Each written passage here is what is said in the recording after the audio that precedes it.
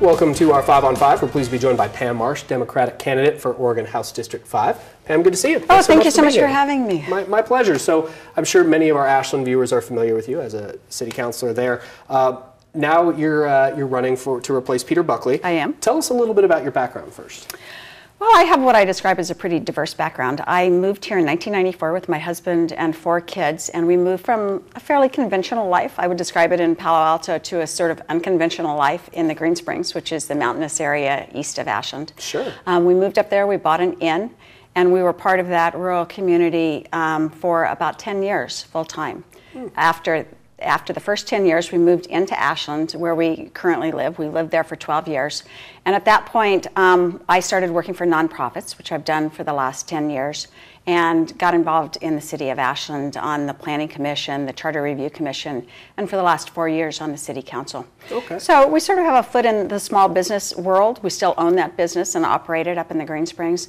And I also understand from a nonprofit perspective some of the struggles that our families really incur every single day trying to survive in our tourist-related economy. Sure. Okay. So City Council, Planning Commission, a lot of work with the city.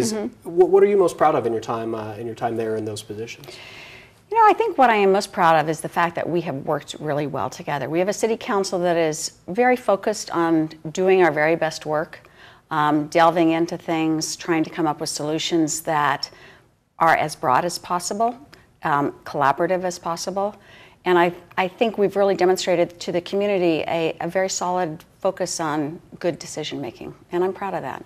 Running to replace Peter Buckley, as I mentioned, you first run at state level politics. Was that something you always knew you wanted to do, and how did that come about? It was not. Actually, I thought Peter would be there forever, and I would have been happy if he decided to stay forever. But when he decided to leave, I looked at the issues that are in play in Salem right now, and I realized we're just at this tremendous point of transition, even I would describe it as transformation in some of the institutions that affect life here in Southern Oregon, and certainly across the state.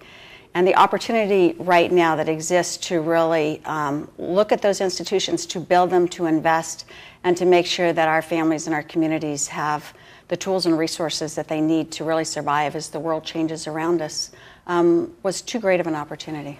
Okay, we're going to take a quick break. Sure. Much more in a moment. Stay with us.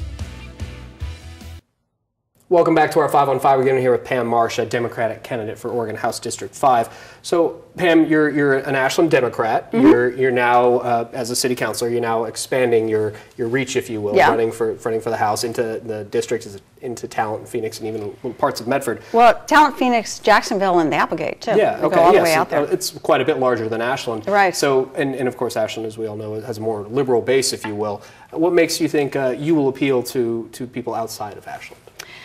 Well, you know, I've been running for this position now for 10 months, and I've had a tremendous number of conversations with people across the district, and I really hear some very common themes. The desire to invest in education, to really make sure that we are taking care of children at a very early age, that birth to age 5-year-old period, the importance of really supporting Southern Oregon University in its transition to an independent organization.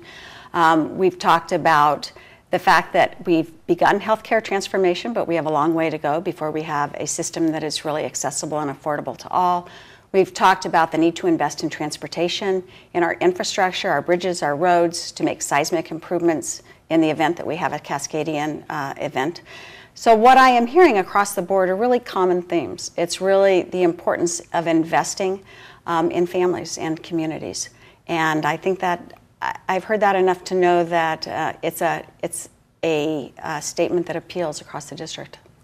I want to get your feelings on Measure 97. If Measure 97 doesn't pass, the legislature could be tasked with some difficult decisions. That's right. And if elected, what is your feeling on 97? And if elected, and if it doesn't pass, where would you look to make cuts, if you will?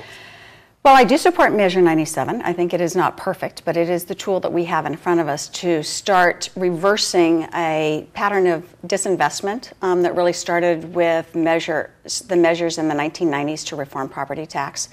It is no wonder at this point that we have class sizes and graduation rates near the bottom of the 50 states, because we've been on a slow path toward not supporting our schools and our institutions.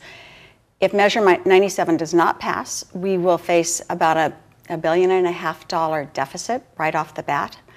And that means cuts. And it means cuts in the very fundamental services that states provide and that our folks expect. It'll mean cuts in schools. It'll mean cuts in the healthcare transformation that is underway. And frankly, we'll have to start looking for alternative sources of revenue, because I just don't know how we really provide a government that meets the expectations of our people if we don't have more money. Good to see you. Thank you so much for being here. Great to see you again. Thank you very much. All right, stay with us. We'll be right back.